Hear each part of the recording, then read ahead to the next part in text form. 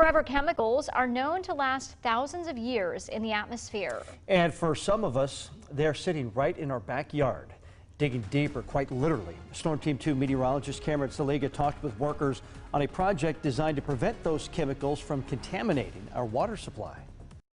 Wright-Patterson Air Force Base is beginning to fight off an invisible enemy, forever chemicals. Per- and polyfluoroalkyl substances, or PFAS, are a group of synthetic fluorinated chemicals which can be harmful to humans.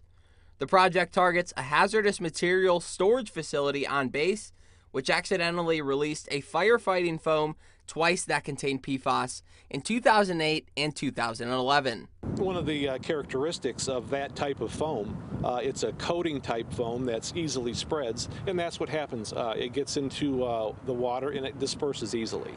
Base engineers built a 420-foot long, 30-foot deep trench. It reaches all the way down to bedrock, and because of the makeup of the bedrock, we'll use gravity to direct the water to a collection site instead of a pump and treat system.